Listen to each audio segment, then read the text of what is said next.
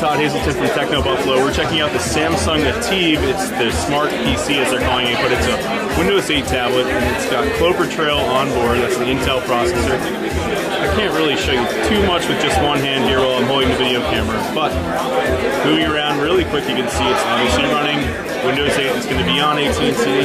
Got a 8 megapixel camera on the back with a flash. Got a 2 megapixel up front. Try not to drop this. Up top we've got power.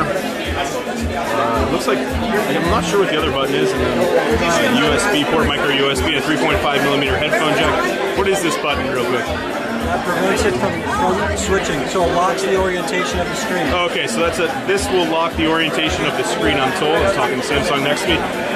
Micro SD card slot and the SIM card slot. Micro SD, SIM card, and then USB. And USB right there, like perfect. And then of course the home button to get right back to this menu. So let me see if I can just, there we go.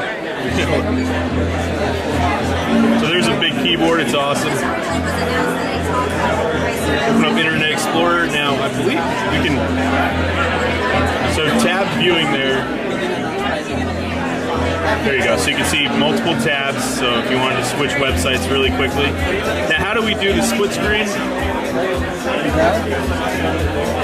You can pull and drop it there, which is really cool. Let's say you want to open up the weather then too. So you'd have the weather here next to your website that's already open right there. See, it doesn't want to find our position right now.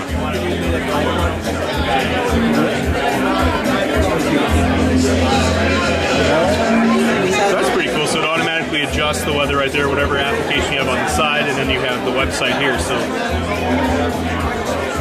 and swipe away, sort of like WebOS almost.